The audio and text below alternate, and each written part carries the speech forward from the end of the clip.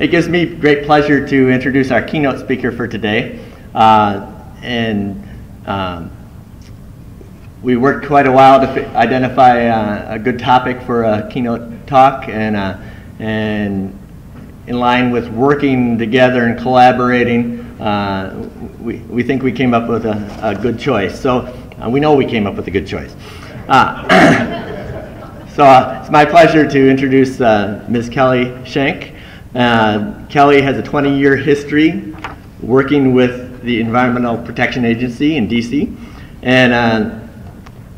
and closely with federal and state agencies and key stakeholders in the Chesapeake Bay program. So some of you from this area know that much more intimately than I would in the Midwest, but even in the Midwest, we hear quite a bit about that. She's worked with stakeholders both on technical and policy fronts, addressing agriculture, toxics, and urban stormwater issues. Kelly has devoted her last 10 years to building partnerships with federal and state agricultural agencies and with the agricultural community to find collaborative solutions to achieving the agency's shared goals of vibrant agriculture and clean water.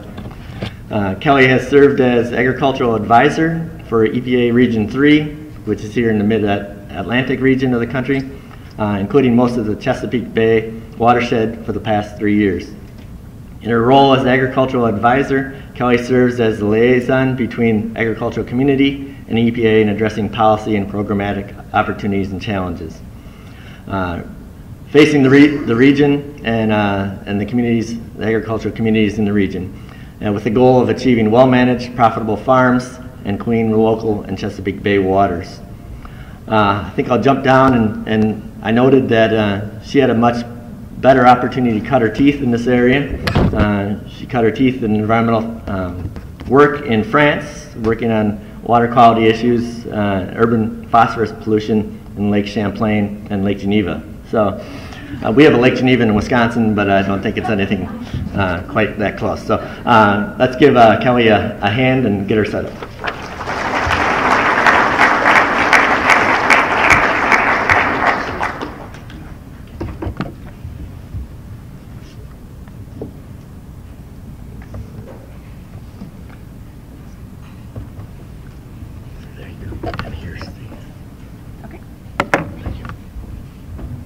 All right, well, thank you for that really nice introduction, Rick, and I'm thrilled to be chosen to speak to you today about working collaboratively with the agriculture community. I also want to join my fellow North Carolinians in welcoming you to North Carolina. I grew up here, and in fact, my mom was Miss Carey in 1961 when the town was only 900 and it was called a town. Let me see a show of hands on who went to the pig picking last night. Okay, it's called a pig picking, Jeff. He kept on calling it a pig out. Not from North Carolina. Yeah. Okay, and you know, there's this big question about vinegar base, which is North Carolina style barbecue, and then that other stuff that's red. Who had vinegar base last night? All right, you are true North Carolinians. Okay, so as Rick said, I am what they call an agriculture advisor for EPA, and we have an ag advisor in each of the 10 regions throughout the country. And our job really is to be a link between the ag community and the agency. And my mantra has always been that we can have viable, profitable agriculture and clean water. And our Chesapeake Bay ag secretaries feel the same way. And last summer, they published an article in Lancaster Farming, which is our big ag newspaper on the Mid-Atlantic, and they had this quote in here. Some might think that having productive farms and clean water are contradictory pursuits. They are not. Clean water depends on healthy, viable farms, and healthy, viable farms depend on clean water. Achieving both is our goal. And that message is really spreading, you might say, like butter on a roll. I'm glad you guys are laughing at these jokes. That's all I've got. But I'm obsessed with the Pennsylvania Farm Show's butter sculpture. Every year they have a different theme. And you know, this is probably my favorite theme, Shake, Rattle, and Roll. It was like a 1950s diner serving milkshakes, and you have these life-size cows dancing. But if you fast forward to this year, in 2017, the theme was a culture of stewardship. They were paying tribute to dairy farmers for their environmental stewardship and implementing practices like manure storage, livestock exclusion from streams, riparian forest buffers. And, you know, it's not as exciting as cows dancing, you know, in a diner, but very exciting for us that they chose to highlight farmers as environmental stewards.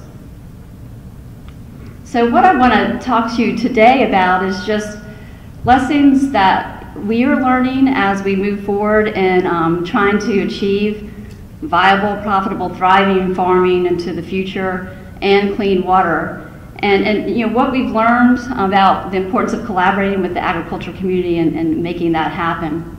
And before I do that, I wanted to give you just sort of a virtual tour of the Chesapeake Bay, since a number of the examples I'm going to be using is in the Chesapeake Bay watershed. And that'll help folks get up to speed who might be attending the 4 o'clock session this afternoon on Chesapeake Bay. I had to put in a plug for my people. So the watershed is comprised of 6 mid-Atlantic states and the District of Columbia. It's the largest estuary in North America. We have tens and thousands of streams and creeks and rivers flowing into the Chesapeake Bay, and you know, 18 million people living in our watershed and growing. It's quite diverse. We have over 3,600 species of plants and animals and fish in the Chesapeake Bay, including our beloved rockfish and blue crab, of course. No matter where you go in the Chesapeake Bay, whether you're up in the headwaters trout fishing or you're down at the mouth of the bay paddling near the marshlands or in the marina area where my office is, we have impaired waters. 90% of our waters are impaired due to nitrogen, phosphorus, or sediment. And we're real fortunate to have the Chesapeake Bay Program Partnership. It's a regional partnership that has really led and directed the restoration of the Chesapeake Bay since the early 80s. And I'm not going to go over this whole org chart for you, but I just want to make the point that we have a lot of committees, a lot of teams, a lot of work groups that have federal, state, local stakeholders, land grant universities, ag interest, urban interest, home builders, and we're all at the table talking about, you know, how do we define the problem, how do we solve the problem, what are our strategies, and how do we measure our progress. And that's been a tremendous value in terms of building the science and building the consensus on how to move forward. Now, we started out as a voluntary partnership, and we set out to restore the entire Chesapeake Bay by 2010. We knew that was a tall order, and when 2010 came by and we still had these impairments, we had made progress, but we weren't there yet, we initiated the Chesapeake Bay TMDL, which stands for Total Maximum Daily Load, or we call it a pollution diet. It basically spells out the amount of nitrogen, phosphorus, and sediment reductions we need to achieve to have that restored bay. And what we did was we took those reductions that were needed, and each state has a certain chunk to reduce over time. And the states developed plans for how they were going to divvy up their reductions among agriculture, wastewater treatment plants, and urban stormwater and other sources.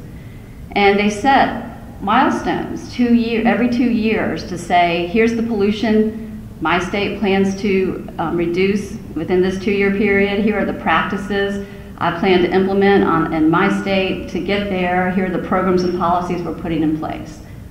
The end game is that by 2025, we'll have all of the practices on the ground that will eventually result in a clean and restored bay meeting our water quality standards.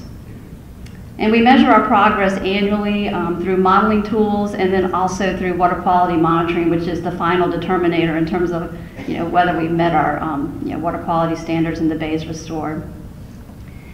Now, agriculture is a big part of the solution in the Chesapeake Bay restoration. Agriculture and wastewater treatment plants have by far reduced the most loads going into the Chesapeake Bay. And states, when they develop their plans for how to get the last remaining load reductions they need, they're relying on agriculture to achieve roughly 2/3 of the necessary nutrient reductions. Why is that? Well, agriculture is our biggest land use, therefore our biggest load entering the Chesapeake Bay. And from a relative standpoint, it's more cost effective to reduce nutrients from ag lands than, for example, urban retrofits. And so you'll see a heavy reliance on states and working with the ag community to build on their successes to date and achieve further reductions to meet these goals. So just to give you a picture of agriculture in the Chesapeake Bay watershed, if you can see the yellow on this map is agriculture, the green is forest. We have about 87,000 farms. A quarter of our watershed is cropland, 8.5 million acres, mostly corn and soybean. It's such an important part of our heritage, our quality of life, and definitely our economy. Now, I know we're not the Midwest, and I was on an Iowa farm harvesting soybeans on a combine, and that is serious. You're seriously in the heartland, and you're talking 3,000 acres. Our farms are, maybe 300 acres. But we actually do have a big part of, role in the economy. In Pennsylvania, for example, we're about the top 4 for egg and milk production in the United States. The Delmarva Peninsula, which is the part of the eastern shore of Maryland and Virginia and Delaware, that's our broiler country, so we're in the top 10 in the U.S. for that. And then the Shenandoah Valley in Virginia is in the top 5 for turkey. So agriculture is a critical piece of our heritage, our culture, and our economy, and we want to keep it that way.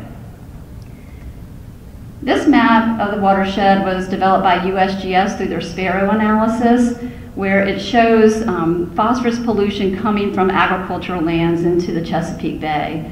And the darker the color, the greater the loads. And you'll see that where we have the greatest ag nutrient loads are in these regions where we have the most dense animal operations. So we certainly have some manure challenges that we're addressing in the Chesapeake Bay watershed.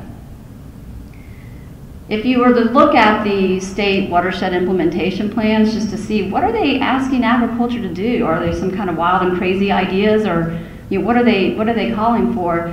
It's really what I would consider tried and true common sense practices that you often see on farms, in terms of having animal waste systems, excluding cows from the stream, having buffers on your streams, nutrient management, no-till, cover crops. The goals are reasonable in terms of these are practices you would hope to see on farms. However, the level of implementation states are calling for, 90% of the farmers implementing these practices, 100% in some case. That's where the lift gets really hard, and obviously who pays for that is a big issue. So there's a lot to do.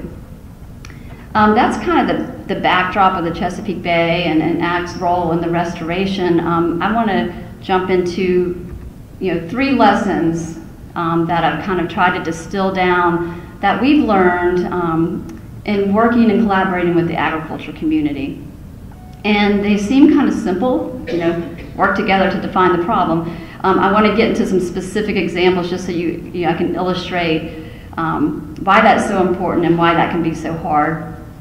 So the first example I want to talk about is poultry nutrient generation in the Chesapeake Bay watershed.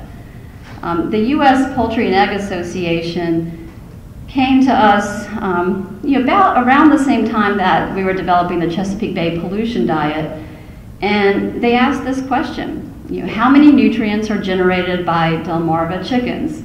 You'll see the picture of the peninsula there, Delaware, Eastern Shore, Maryland, and Virginia. This is our top broiler production area. And as the TMDL was put in place, they wanted to make sure that good data are driving good decisions. And if we're having all these goals and all these milestones and these state plans, what are the data that are being used to drive those goals? And so they asked us, can we talk about and better understand what data you're using to do that? Well, we have, Chesapeake Bay program has partnership models that we've developed over decades. And basically, we've got inputs to the model, so number of birds, the amount of manure, the amount of nutrients in that manure, urban areas, etc. We have all the practices that states are reporting they're implementing on the ground, whether it's cover crops or wastewater treatment plant upgrades. And all that feeds into the watershed model where we simulate the loads coming from each source that enter the Chesapeake Bay. And then we have a Bay water quality model where we determine how those loads affect implementation and achievement of water quality standards. And these tools have been very useful for us to develop strategies, assess our progress over time. But it's often been viewed as a black box for the agriculture community. What are the data in there? USDA and the land-grant universities and state ag departments were real involved in every step of coming up with what these inputs are. But people really at the industry level, at the farm level, may not have been involved in all those meetings. And so having an understanding of what the data are that are feeding the model, I think is a really important thing. So we were thrilled that the U.S. Poultry and Egg Association contacted us and wanted to get together and lift up the hood of the model and evaluate the data. So we ran what we call Building a Better Bay model workshop to have this discussion. And I wanted to have a specific slide on how carefully we set it up from the beginning to try to make sure this was successful. It's hard to get growers, integrators, industry folks at the table for a meeting like this when they're farming. They're working 24/7. And so we worked with the industry to say, what's the best way to engage the poultry farmers, integrators, industry? And they said, 2-day workshop where we can dive deep and just focus on our questions would be the best way to do it. Then we had to come up with a name of the workshop. And the name we came up with is Building a Better Bay Model Workshop. And honestly, I was a little nervous about that because it implied that the model wasn't good. Well, the model's only as good as the data are that feed it, right? And so for us to acknowledge that it can be better with better data, was really important for the industry to realize that, yes, we are in this to make sure we have the best information driving our decisions. And then in terms of hosting, along with the industry, we had University of Maryland. My colleague Mark Dubin is here, and he could go on and on about setting up this workshop because he was the one that hosted it. But it was important to have the land-grant university and the industry together. And they specifically said, we want EPA to open up every day and close up every day and have us there to say, we want better data, we want to work with you, we're not out to get you, we want to make sure we've got the best information. So that kind of setup was really important. The workshop was phenomenal. I wish I had a picture of everybody slogging through all the data, but at the time we didn't know we were going to succeed, so we didn't want to take any pictures. But they came up with a lot of great recommendations about how to characterize on a regional level poultry nutrient generation. We were using Ag Census and ASABE, cage bird studies, and a lot of things, but they said, we think we have better data, and this is what we're willing to bring to the table. And so when we reported out to our Chesapeake Bay Program Agriculture Work Group, they said, let's form a poultry litter subcommittee and have them take these recommendations over the finish line. So this subcommittee, which was comprised of the land-grant universities, the state ag departments, USDA, people like me, we pulled all the data together, made all the decisions, came up with recommendations that were finally approved after a 2-year period. And now this new data is replacing the older data in the model and being used from here on out. It was a 2-year process, and we hit a lot of bumps in the road. We had Plan A, and then we had Plan B, and then we had Plan C, and then we stopped counting. Every step of the way, we probably could have said, well, we tried. Sorry, it didn't work out. But we all stuck with it. I think that was important to demonstrate that we were committed to try to get the best information into our modeling tools. So what we learned in this situation was that we thought we were engaging the ag community. We had USDA and the state ag departments and the universities at these monthly meetings for years and years to build this model and the inputs. That doesn't necessarily mean you've engaged everybody. And the assumption we made that the industry was working directly through the departments of ag to make sure we had the best data, no, not necessarily. So, being able to figure out how to engage growers, integrators, the industry in a way that works for them, and having monthly meetings at the Chesapeake Bay Program Office is not it. So we found that if we could have regular workshop type things where we can dive into the one issue they care about and consult with them during key parts of this process, that's probably the better way to go. EPA, we need to prove that we wanted the best data. The poultry industry proved that they were not only willing to critique the model, but actually willing to roll up their sleeves, provide data, and be part of the solution to the model. And the land-grant universities had to prove that they could figure out ways to share data publicly and still protect farmer privacy, which is obviously a big issue. And we were really pleased that we have what we think is the first regional poultry nutrient database out there. It's definitely increased the ag community's confidence in the model because they know the data, they trust the data, and it's strengthened the trust that we had with each other and able to deal with some tougher issues, which I'll get into. I hope this example gives you some ideas and maybe in your world of how you could apply similar approaches to working together to define a problem. The second example I wanted to talk about continues on with this poultry example on the Delmarva, and it's addressing this question.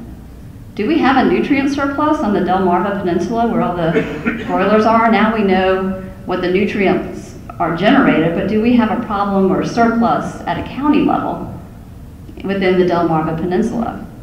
And I would say we have completely different answers to that depending on who you ask. And you can pick up the paper on any given week and see all of these different answers in the paper. On the one hand, you'll hear people say we have a 228 million ton surplus of poultry litter on the Maryland Eastern Shore. And then on the other hand, you'll have farmers say we can't find enough litter to accommodate our lands. It's just not there. Is it a surplus problem? Is it a distribution problem? We have a lot of conflicting viewpoints and honestly a big history of tension and conflict on what the problem was. It makes it really difficult to solve a problem if you don't have consensus on what it is.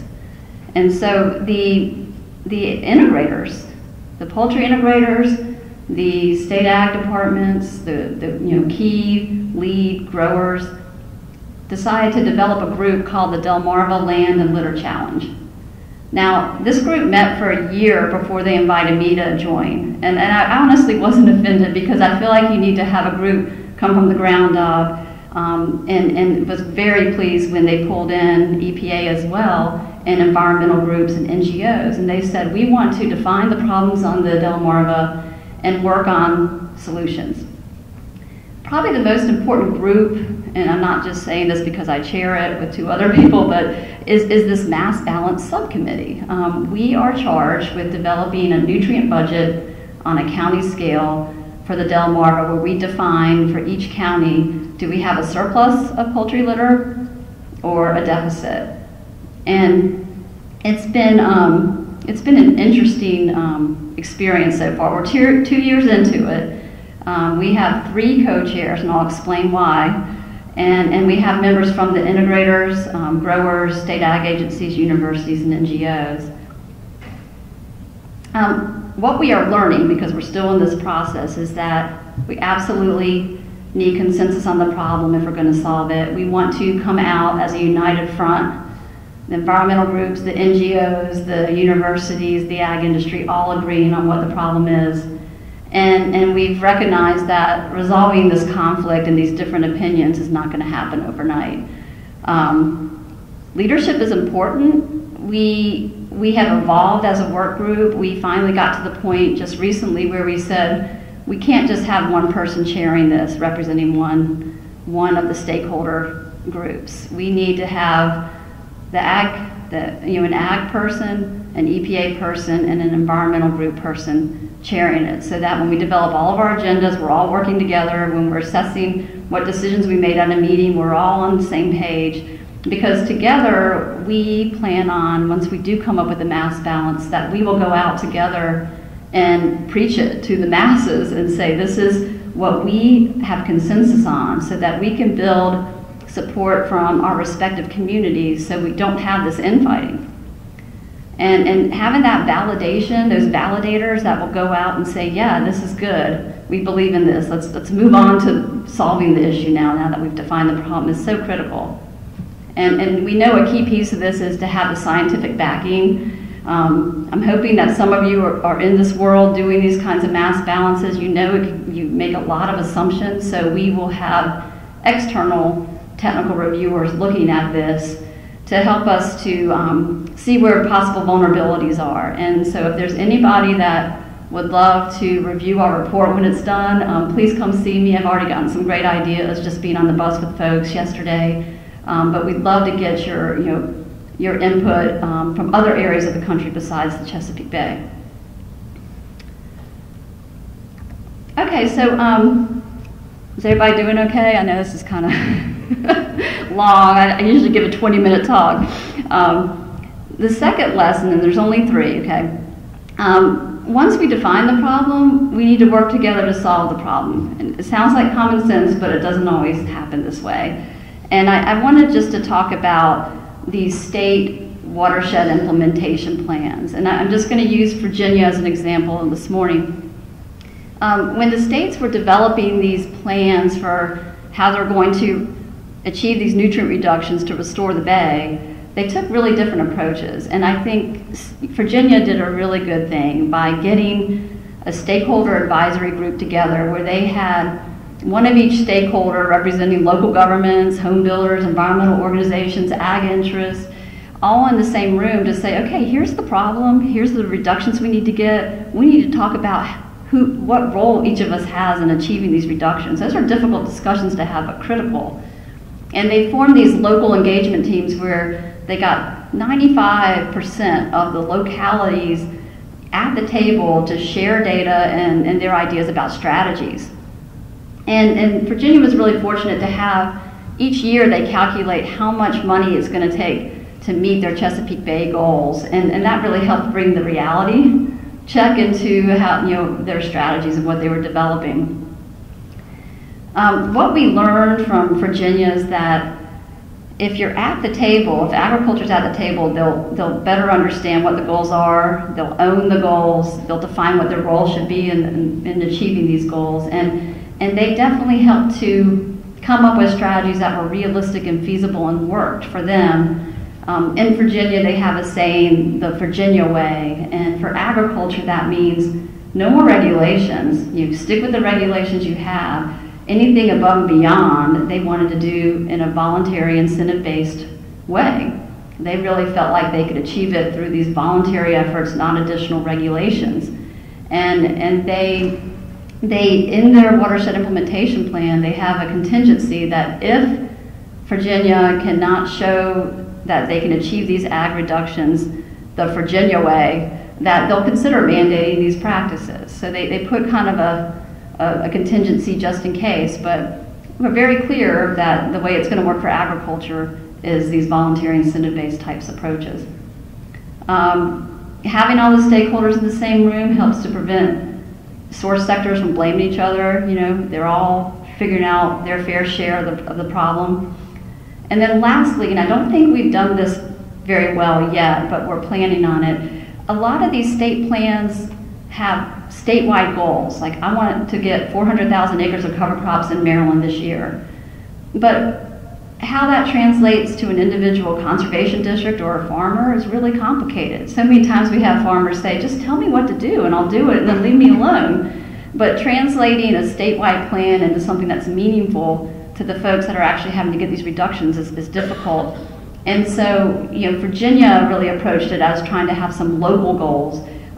We have a new process in place right now for states to refine their plans this year and next year. And as they do that, they're going to consider having local area planning goals where they might have, for a conservation district, here's the type of reduction or the types of practices we'd like to see at a finer scale than just state. And the states need to decide what a local goal would look like, but I think that'll help folks who are in the field trying to figure out what they're supposed to do, own this and know what they're supposed to do. The second lesson about working together to solve the problem is that we need to be open to a variety of solutions. I think that's scary for people from EPA in particular, you know, to try different approaches. Sometimes we just need Old Faithful. Sometimes it's not going to be this fun, glitzy technology or you know, new crazy ideas. It's going to be getting manure to where the ag lands that need it. It sounds boring, but that could really be the solution once we define this budget on the Delmarva. And that really gets to the question of, are people, stakeholders, environmental groups, EPA, willing to have manure application on ag land be a viable solution? I say yes, but I'll tell you there's different opinions in different communities about that. And I want to take a slight tangent just to illustrate that point. EPA Office of Water has developed a group called the Animal Agriculture Discussion Group, and it's a wonderful venue to have informal conversations between EPA and the national animal ag groups and farmers across the country and USDA and land-grant universities. And our goal is to figure out ways to collaborate with each other to achieve our shared interest in water quality above and beyond the baseline regulations. It's a 3-year-old group, and we've made some tremendous progress. And we have a number of people here at the conference that are part of that group that you could talk to get their take on it. But the first thing the National Animal Agriculture groups told us was, we think EPA views manure only as a waste to regulate and not as a beneficial use. We want to write a brochure with you that says that we all believe that they're beneficial uses of manure.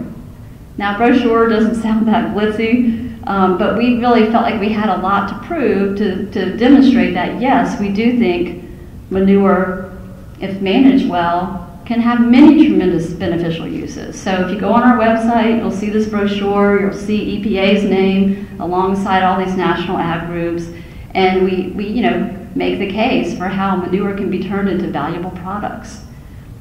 That was an important step in building a common understanding and proving that what you're saying is actually what your agency means, and so having an EPA publication was important. Now, beyond looking for solutions that are kind of old faithful, as I call them, you know, tried and true, on the flip side, we absolutely have to be open to more innovative approaches. Farmers are the most innovative people I know, and in Virginia, because they wanted to do it the Virginia way, they came up with an Ag Certainty program, and I know a number of your states have these as well. And basically what they did was they, through our modeling tools, were able to define what list of practices would be deemed, that a farmer could implement, would be deemed in compliance with the Chesapeake Bay pollution diet goals that Virginia had. And they came up with these 4 practices: nutrient management plan implementation, conservation plans, buffers, livestock stream exclusion.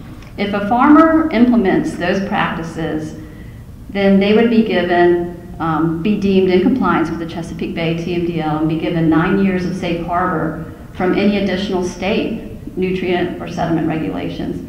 This was really important to farmers because they knew in their plan they had a contingency that if they couldn't reach their goals, these practices might be mandated. And so for those farmers that wanted to voluntarily implement these practices and get safe harbor, great. And so from EPA's standpoint, we had to be willing and open to say, wow, that could really work. And we not only said, wow, that could really work, we actually are funding the implementation of that program in Virginia through some of the grants that we give the Commonwealth. So the lessons we're learning just on dealing with agriculture issues, period, is that you've got to be open to a variety of solutions. It's going to take a combination of regulatory programs and voluntary programs, a combination of the tried and true practices, and more the innovative solutions, and who better to come up with those innovative solutions than farmers themselves. Now, we can't really do lesson 1 and lesson 2, you know, work together to define the problem, work together to solve the problem, unless we have a really good foundation of trust and understanding of each other. And I'm not trying to get mushy at all. This is just reality. We need to know each other well and find our common ground. And as an ag advisor, and I think I could speak for the other 9 that are across the country, we have found that there's no better way than talking to farmers directly and getting on a farm. I think we all experienced that yesterday, right? In my region, we probably had about 15 what we call ag roundtables over the last couple of years, where my regional administrator, the head of the whole Mid-Atlantic part of EPA, and we go out and we work with the state ag secretary and the conservation district, and we meet with 10 to 12 farmers and have just a two-way candid conversation, no press. We don't blog about it afterwards. We just ask them what's on their minds, talk about the successes and the challenges of having profitable farming and clean water. What's working, what's not working, what do you hate about EPA programs and policies, what could we be doing better? And that's been a tremendous opportunity to talk to one another. And then it usually leads into the farmers inviting us to come to their farms and see firsthand the successes and the challenges. And you know, when you go to a farm, you're not going to an office, right? I mean, you are at someone's home, you're meeting their family, you're understanding the history of their farm, what they're most proud of. You get to see why some of our policies just don't work on an individual farm. And I think it just really paints the picture of how different farms are from one another, how you need that flexibility and adaptability and approaches for getting these reductions. And so it's just been invaluable building that kind of relationship. And I don't think you can define a problem or solve a problem using the Noah's Ark approach of putting 2 of every stakeholder in a room and locking the door, unless you've got that, you know, relationship there, and that takes time to grow. In addition to the ag roundtables and farm tours, there's also just straight up education that we need. And the Animal Agriculture Discussion Group, after we kind of got the brochure under our belts, they said, you know, we really feel like we need to have an ag water quality education program.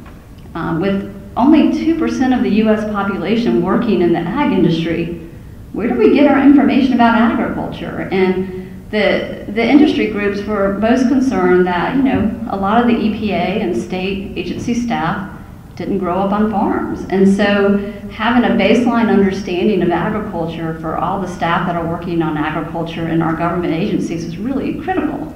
And then on the flip side, having the ag community understand the links between farming and water quality was really critical. And so thanks to Jill Heemstra's, you know, great work, we worked with the Livestock and Poultry Environmental Center to come up with an ag education program. We have some great videos, web content. We're hoping that this will be launched really soon. It's all done, signed, sealed, and delivered. We just need to get it out the door. But we're really excited about that being a really valuable tool and building that common understanding. And we already have plans for how we're adding videos and modules in the near future as well to keep on, you know, educating on, you know, some of the more complex issues. It's that kind of relationship building that I think really enabled us to, as an agency, Office of Water, EPA, to develop this nutrient recycling challenge. This is my second plug. Thursday at 9 o'clock, there's going to be a great 3-hour session about this competition we developed to create affordable technologies that recycle nutrients from livestock waste. We were able to develop this program because we were able to go to the producers that we built relationships with and ask, what do you need to deal with these difficult manure nutrient challenges you're facing? What would be useful? And then we were able to build this program from the ground up with key agricultural partners that you see here. And then having the ag industry groups and these partners vouch for this program has allowed us to get some really interesting concepts on the table for discussion.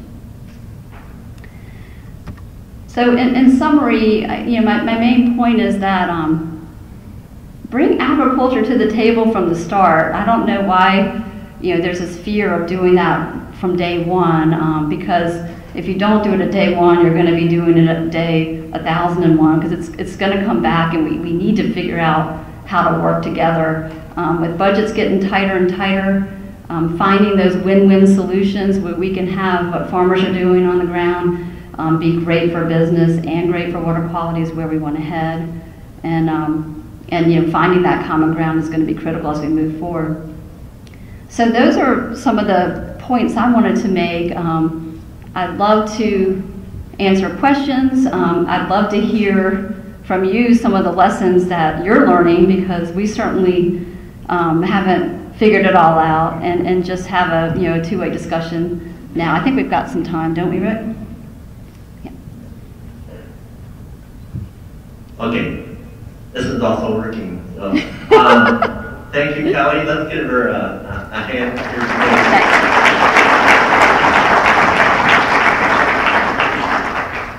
I have a couple of questions I could ask, but I'm going to open it up to anyone who would like to ask.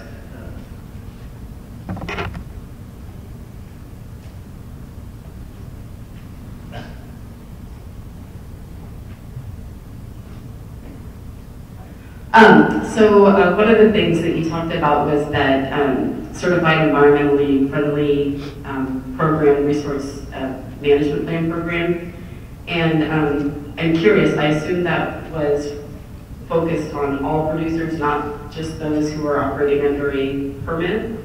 And I'm kind of interested in hearing how you got producers who were not in a position of being regulated under a permit to participate in those kinds of activities and programs, because that always seems to be a challenge to get those folks to the table. Right, that's a good question. Yeah, in the Virginia Ag Certainty Program, their state regulations don't cover all operations, and the federal regulations don't. So there is a chunk, about 50% of their ag community that isn't regulated under federal and state programs. And so when the state said, as we move forward with the bay restoration and we're not making the reductions that we had planned every 2 years, we might mandate these practices. So there was the fear of additional mandates down the road that drove these farmers who they're kind of flying under the radar right now of any kind of federal or state regulatory program, but they said, I see the writing on the wall. I don't want to be told what to do. I want to do this my own way. I know these practices I need to put in place. I'm going to do it now and lock it in for the next 9 years so that I have some predictability in my business. Now, that's not the only driver, the heavy hammer, fear of new regulations. I think a lot of farmers are seeing other drivers. I mean, we have consumer demands. Consumers are setting some standards now. We have corporate sustainability programs that are setting some standards for growers.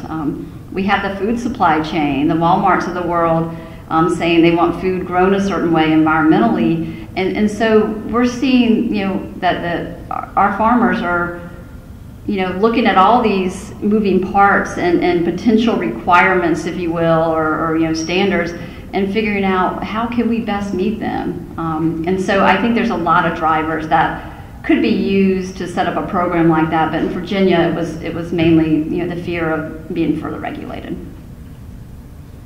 And the Farm Bureau was the one who said we want a program like this. That they actually came to the state government and said we want this kind of program. We see it working in other areas. So it really did come from the ag industry groups. Hi, Kelly. You mentioned that agriculture had, I think, 25% of the land in the Delmarva or Chesapeake Bay watershed, but provided 60% of the reductions so far.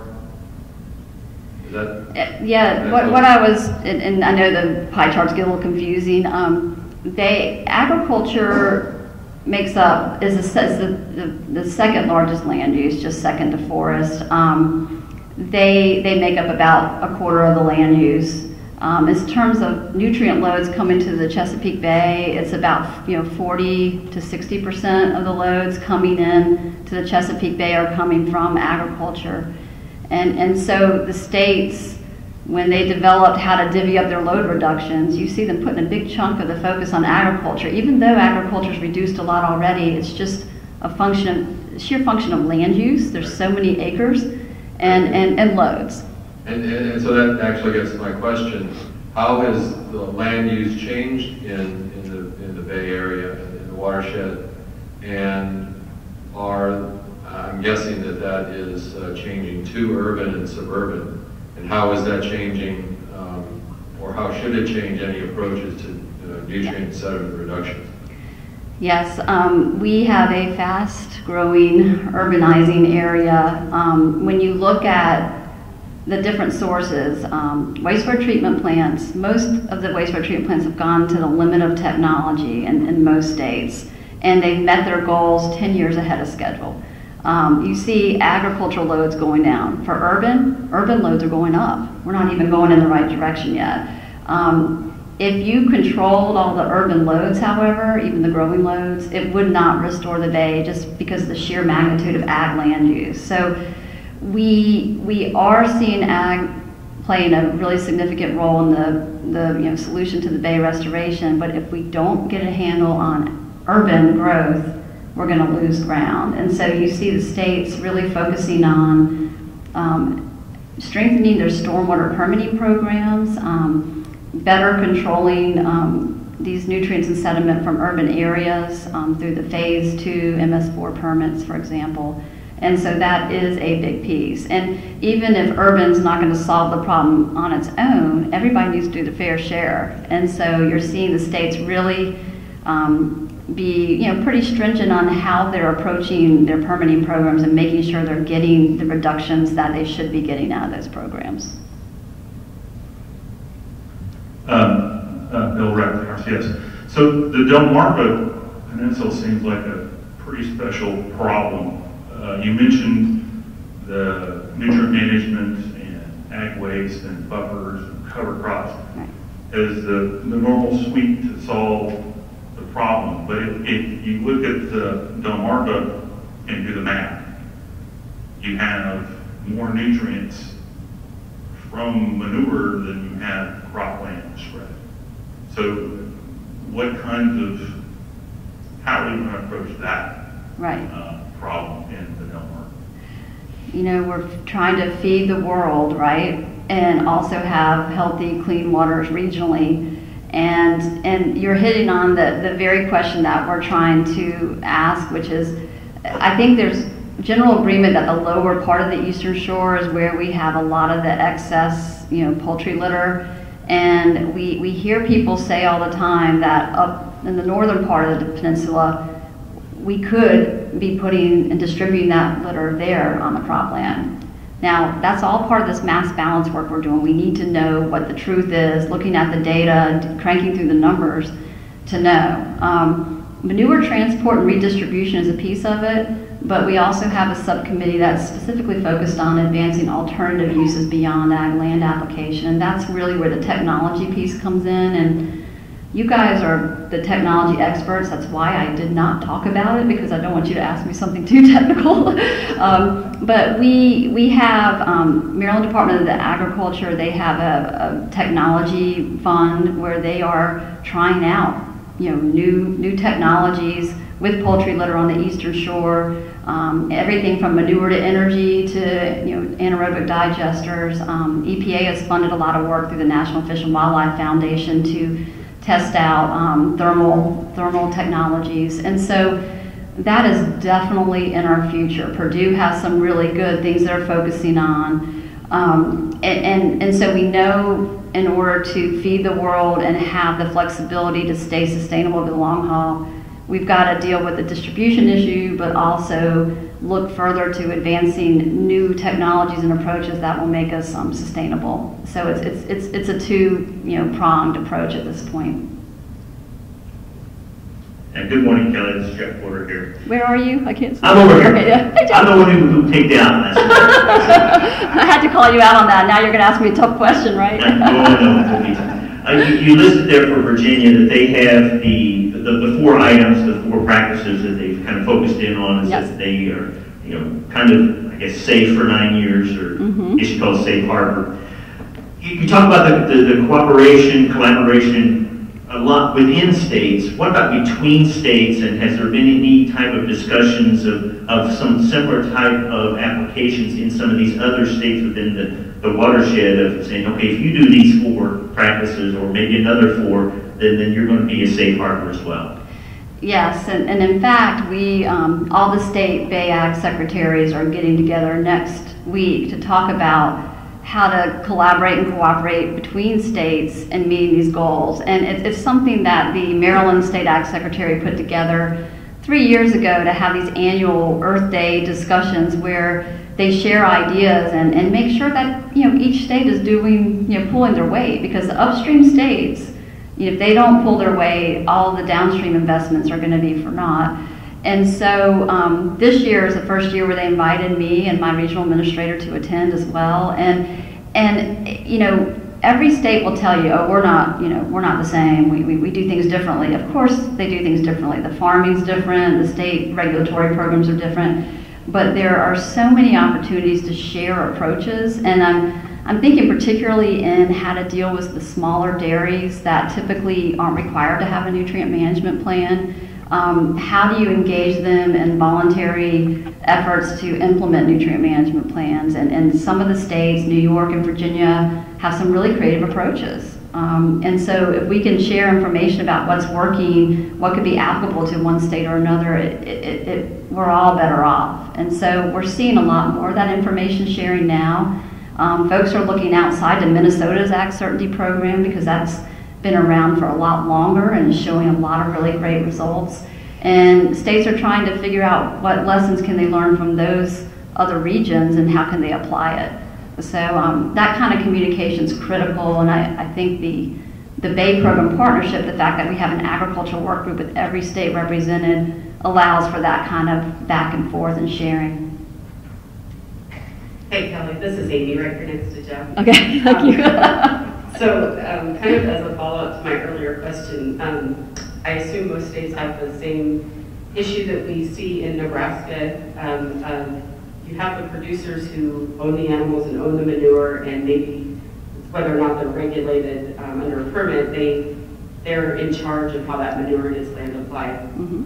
But what about the folks who, when the manure is transferred, and the person taking it doesn't own the animals, and so they're not under a nutrient management plan?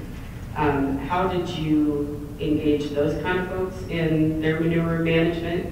And also for the people who maybe are supplementing or completely fertilizing with commercial fertilizer, yeah. Did you have that group involved, and how did you involve them? Yeah, you point at the difference in state programs. Some states like Maryland, Virginia, and Delaware require that if your manure is transported off the farm, whoever is receiving it has to apply it based on a nutrient management plan. So that's easy, right? And then there are other states that you lose control of it once it leaves the site. And so that's a problem. We don't, these Ag Certainty programs, you can pull in, if there's somebody that's receiving manure and applying it, they can choose to voluntarily be part of this program, but they would have to be applying based on a nutrient management plan. Somebody'd have to come to their site and verify it, and they could get sucked into the program that way. But it's a big challenge. Moving it off one area and putting it on another where you might still have a problem is a big issue. And so states have really different approaches for handling that. And so from EPA's standpoint, we evaluated every state animal agriculture program, regulatory and voluntary, to see how aligned are they with meeting these Chesapeake Bay goals, and where are the potential shortcomings. And so, these 50, 100-page reports for each state kind of highlight where that issue is and how do you deal with it. It could be dealt with through an Ag Certainty program. It could be dealt with closing some loopholes in state regulations, and that's really up to the state to decide. But that's a really good point you raised that we're grappling with now.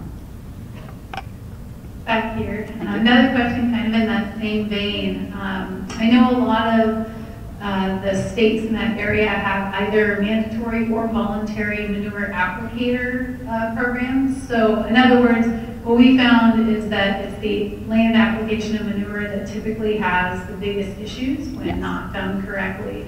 And so did this program have a discussion or kind of an overarching commonality in requiring or putting parameters around manure application such that folks who do that have to follow a certain set of guidelines and or have to be certified to do so and have continuing education that goes along with that, et cetera? Yeah, that is a very good point. I mean, if you can be educating all the manure applicators and everybody's singing from the same song sheet in terms of how to comply with nutrient management requirements and apply the manure in a way that's environmentally sound, that's where you want to go. And I would say that, you know, every state is different on that front. It's a tremendous opportunity to educate and access that group to make sure that you don't just say you have a plan, you're actually implementing it with the intent. And so we see states working really closely with their nutrient applicators, because it used to be that you could get credit for a nutrient management plan in model world just by saying you had one.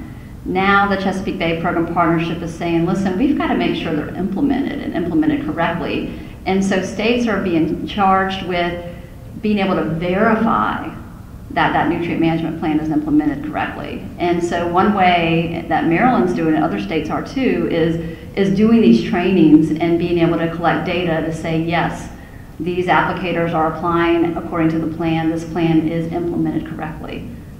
So it's an important piece. And like I'm trying to imply that not all states have that figured out yet. Some states don't even have a tracking system yet for their nutrient management plans, and certainly haven't gone that extra step of being able to say we spot check 10% and verify that these are implemented. So that's a path that all the states are on. But in our Chesapeake Bay restoration world, by next year, if they want credit for these acres that they're reporting under nutrient management, they have to have those checks in place. So it's driving in that direction that you're talking about. Yes, I'm just wondering how much consideration is also given to like wetland restoration, oyster bed restoration, stuff that's part of the solution to nutrient management. Yes, I wish I had this little pie chart that it shows all the practices that states are relying on most to get their bay restoration goals achieved, and the wetland restoration one is a big one. It's a critical piece, and it does result in a lot of nutrient reductions. So you see a number of states having that as a key component of their plan. We didn't get into, in this presentation, into the living resource, the oyster issue very much, but as many of you probably know, our oyster population has declined over the years, and there are a lot of oyster habitat restoration projects as well that are underway. So those are two key pieces of state approaches that are happening. Kelly, Park Bryce. I like the voluntary approaches, but are there also any work being done with some targeted implementation? We know landscape position is important, and so targeting those areas where you have the most bang for the buck with BMP implementation. Absolutely, absolutely. The USGS map that I showed, where you can see where the greatest nutrient loads are coming to the tidal Chesapeake Bay, is one source of information that we use, along with where we have ag impairment data from the state's 303D program. We absolutely know that it matters where you are in the watershed, and the way that the nutrients travel down to the Chesapeake Bay matter. A lot of people are surprised when they look at that map that Western Maryland lights up. It's way far away from the main stem of the bay, but nitrogen travels pretty quickly just due to the hydrogeomorphology of the area. And so we have maps that show here are the priority watersheds with the greatest pollution load coming into the tidal bay. We also have lists of here are the top practices that have the greatest nutrient reduction potential. And then we build all that information into the NRCS Farm Bill programs, the state ag cost share programs, EPA's grants to the states, All of those funding opportunities have similar priority watershed and priority practice maps. They don't always agree. There's definitely a healthy debate about where you should focus your efforts, and you also have to figure out capacity. Do you have the staff in the field that can assist the farmers, and how do you build that if you're going to focus in on an area? But we have to do things smarter with less money. And so putting that money where it's going to make the biggest difference in terms of load reductions and to the biggest practices that achieve those load reductions is critical. And I'd be happy to share more of that information with anybody that's interested. Hi, I'm Crystal from Nebraska. Just wondering, where are you at in your timeline and goals as far as achieving for the Bay itself? Where you're at on your goals and where you hope to get kind of in a timeline then? Okay, we are basically at what we call the midpoint. We've been at this since the 80s, but the Chesapeake Bay TMDL started in 2010, and our end game is that by 2025, we want to have all the practices on the ground that will eventually reduce the loads enough to meet our water quality standards. And I say it that way because we know there's going to be some lag time. So in 2025, we want to be able to say through our models that all these practices are on the ground, it's resulting in this amount of pollution reduction, and we know water quality standards will eventually be achieved. So we're basically halfway between 2010 and 2025. What's encouraging to me is that we're already seeing the Bay coming back. We didn't think we were going to see these early successes already, and it's encouraging because a lot of work has been put into the Bay restoration. So for example, almost 40% of our waters are meeting water quality standards now. Last year, submerged aquatic vegetation is really important to us, especially for crab habitat. And we have about 91,000 acres of submerged aquatic vegetation. That's over half of the goal that we're trying to get to by 2025. Our female crab populations doubled in size last year. That's a good sign. So we're seeing these really encouraging steps to improvements in the Bay already in our living resources. And it gives us more oomph and strength and hope that we just got to stay the course and keep on moving forward. But that gives you a sense of the timeline. Oh, there's one there. Kelly, enjoyed your presentation. Thank you very much.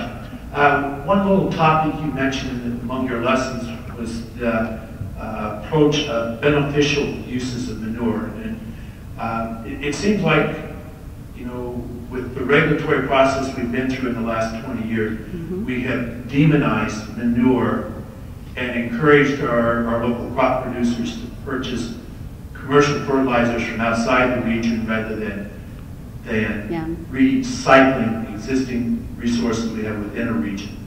What's EPA, or what's your perspective of that issue, and how do maybe we reverse that?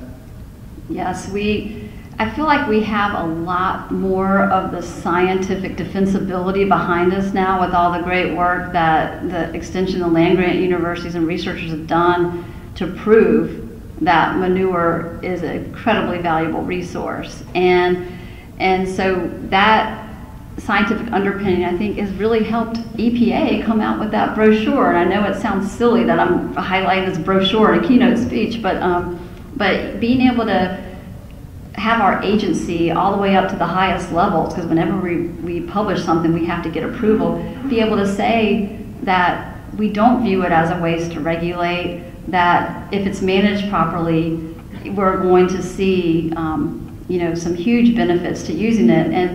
And beyond that, we tried to take this a next step where we looked at state approaches for managing manure, and some of them deal with this manure transport and just get it to the lands that need it. And we developed a compendium that's on our website to say, here's some great examples of how states are successfully addressing manure and turning it into a resource. And so highlighting real life examples of how manure can be beneficial, I think is really important too, and something our agency is doing.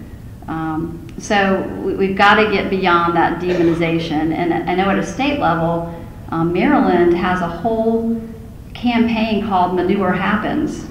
And it's all about telling citizens who live near poultry houses and other people, you know, why it's important. It happens, it's going to smell bad for these 2 weeks of the year. This is why farmers are using it. It's an education process. So we're seeing, you know, EPA wants to continue that education process, and we're seeing states do the same thing.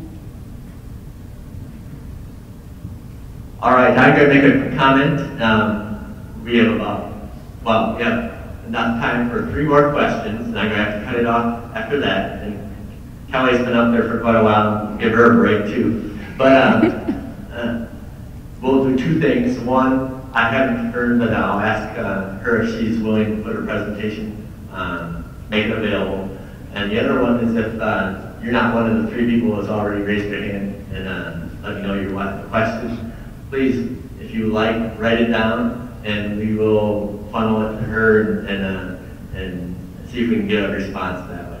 And I'm here through Thursday, so I'd be happy to talk to you during breaks anytime. Kelly, I was wondering if you could talk a little bit about nutrient trading programs. I know a few states in the Chesapeake Bay area are exploring that, and I'm wondering if you could talk a little bit about the successes and challenges currently, and where you think that type of program might go in the future. We would love to see trading be a part of the solution here if we can achieve the end goal of water quality improvements.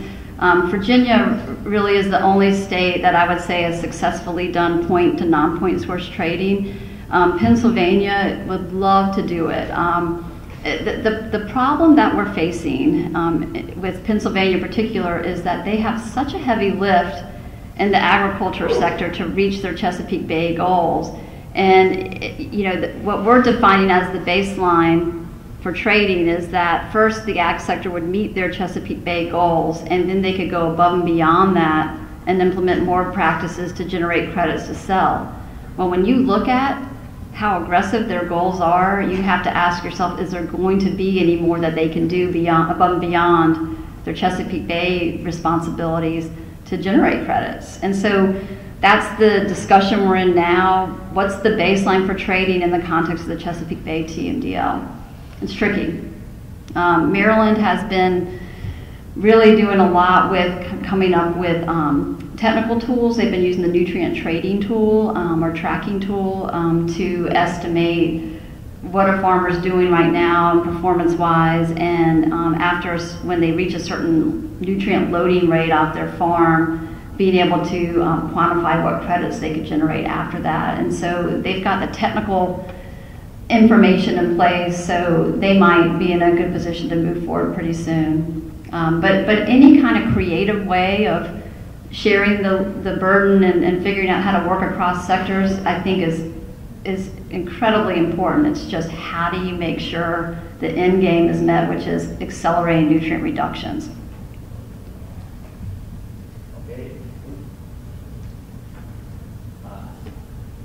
There we go. Yeah. Thank you. The last 2 questions, I guess, were addressed by the first question in the queue. So we are done with questions. I want to give a real shout out to Kelly for 2 things. First off, she really responded well to our some of the goals we wanted for the presentation. I can tell she hit on that because we had plentiful questions. And the other thing is a lot of times keynotes come in and just show up there for their talk and then they leave. Kelly was here from the very beginning of the workshop yesterday and went on the tours and had many discussions. So very thankful and appreciative of you being here. And if you have already received a question or 2 on paper, so if you have questions, find one of us. Let's give her a round of applause. Thank you. Appreciate it.